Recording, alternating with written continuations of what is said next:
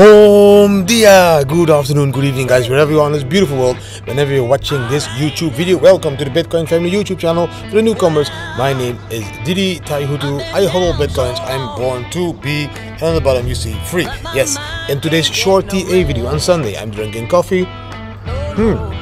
Hope you are drinking coffee as well, and we're going to look at Bitcoin very shortly because it's really cool to see what is happening. But I also want to warn you for some small thing that mostly happens on Sunday to Monday. So let's quickly jump into the charts, and there are three other charts, extra charts at the end, cool charts that show you something really nice as well.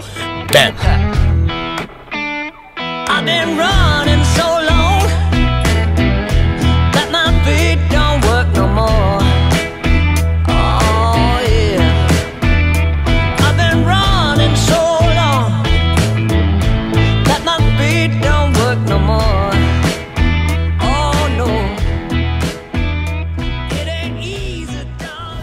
First chart, guys, this is the 4-hour chart. On this 4-hour chart you can see that we broke out of that beautiful downward channel with the red line. We came out. Normally we come back to retest it. Maybe this was the retest on the 1 hour, but sometimes on the 4 hour we also retest it. This yellow line here, that is the resistance at the moment. You see the 34k, look to the left, and you see every time we fight that area, we try to fight it, but we go down again. So now we need to break that area, the 34k, to come above that and then create a new higher high. And that new higher high would be above the level of 36,000. So somewhere in this area, we should be creating another higher high that would be higher than this one, you know, and then you can see this new beautiful channel being formed, maybe to the upside. On the other hand, something that is happening every week, again and again, is what we call this one over here, bam, the CME gap. At Friday we closed the Bitcoin price at $32,480.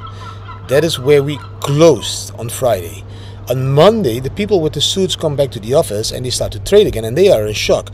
Oh my god, they see this, Bitcoin is at 34. We need to be Bitcoin to be back at that gap at 32,480, and that is this yellow line. The yellow line is down below that channel line. So if the CME gap will be filled tomorrow, 32,480, then we would fall back all the way down to this yellow line.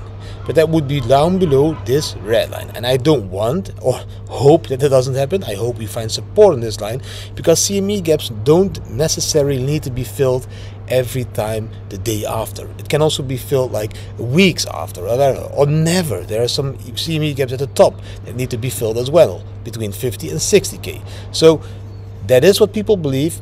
But now you know, if we fall down, we could fall down to the red line, 33, or even to the yellow line. I don't believe we will fall back all the way to that box over there. Let's jump into the next chart, because that is really cool. I found some really cool chart over here. This one, the week chart.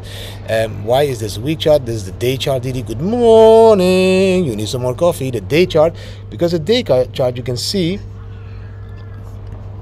that we are closing the candle in 16 hours, and then we would be possibly closing around 34,000 US dollar, maybe even higher in 16 hours. And why do I want to show this to you? Because that would be really positive if we close this day chart around 34, maybe 35,000 US dollar. Because if we look then at the week chart, that would mean that the week chart would also close at 35,000 US dollar, because that one is going to close in 16 hours. And if we close at the level of 34,000 over here, just to zoom in and so you understand, if we would close at that level over there, 34,000, that we are now, maybe draw, we are now here. This chart, the week chart, is always a little bit lagging behind. If we close around this area, you can see that we opened lower. We opened at 33,820. If we close higher, what does this mean?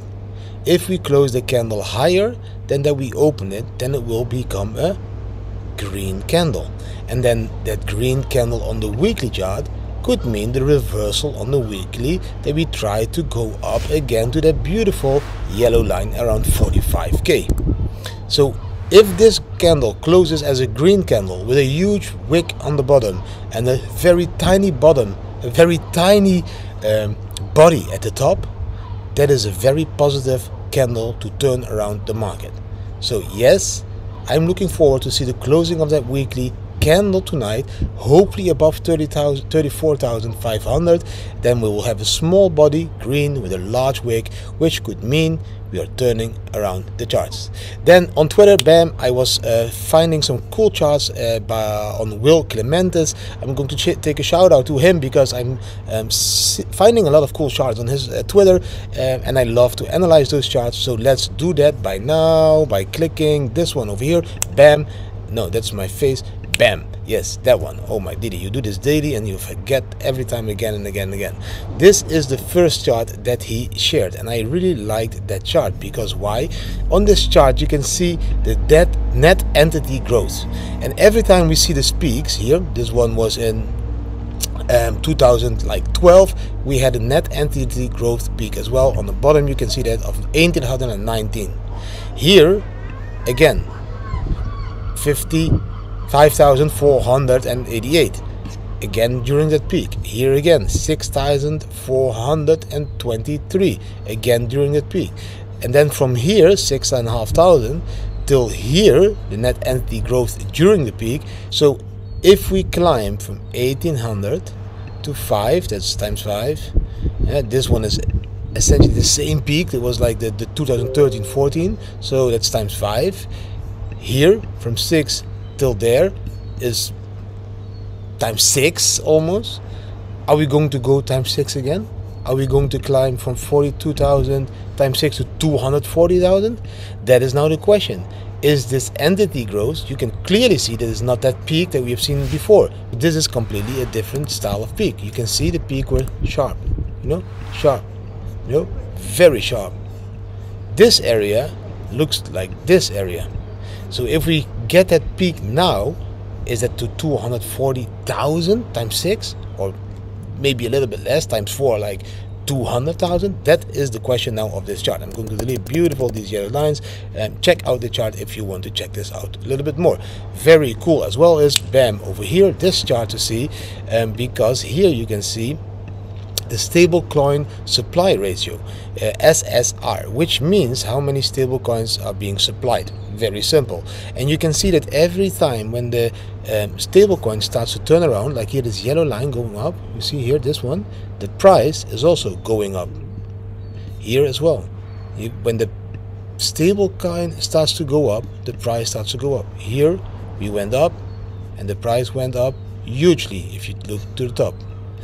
Now here we can see clearly that we are turning around again. It's kind of slowly turning up, and the price starts to turn up as well. So if we would go back to these heights that we were before, that would be of course really cool, because you can see we are going a little bit downwards like this, so maybe we will go to this height in the stablecoin supply, but that means that the price will go explosively up as well.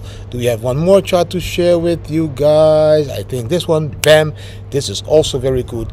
Bitcoin cumulative return after halving per epoch. Libertariman. Listen, if we would follow the 2016 to 2020 epoch, we would now be exactly here in this area. And that means that yes, after this area we will see this huge jump, and that jump that can be a little bit later than the last time, because we can see this area over there, it's the same like this area. Now we need to get this area, so maybe that one is a little bit later over there, and then we should be seeing, of course, after that area, that huge peak to the top wherever it is, and come down again, and then form that same chart, and then you get this same sort of chart. So that is a really cool chart that shows you as well we are just at the beginning to the mid of this bull run. And then yes, between now and July, between the 417th till the 570 day, we will see a huge climb in the Bitcoin price. really cool charts. I think my face was exactly inside of in front of the peak. So here you see the chart without the peak. It's Sunday, forgive me, but now you can see this was the peak in the 17-18 peak, and now this is where we are now if it comes to following that run from 2016 to 2020. Now I hope bam, you really enjoyed this short TA video. If you did enjoy the charts again and the video, please give the video a thumbs up, share with your friends and family, subscribe to the channel, hit the notification bell, and leave a comment. What do you think about these charts? Do you think we will go down? Do you think we will fall back into that red channel, or do you think we find support and we continue the upwards movement all the way to 40k, because we have seen some volume coming in lately. Also, today I will publish a really cool video. It's a kind of funny video, you know. My friends Honey, Nick and I wanted to make a beautiful hike, and we make fun with that hike. So do watch that video as well, because it's just showing how we live the Bitcoin family life and how we are able to live that Bitcoin family life. And of course that's because of trading, the Bam Bam indicator, the bots and all that stuff. But if you want more information about that, then go to thebitcoinfamily.com. Thanks for watching. See you later today or tomorrow again. Have a beautiful Sunday. Bam! I can't run.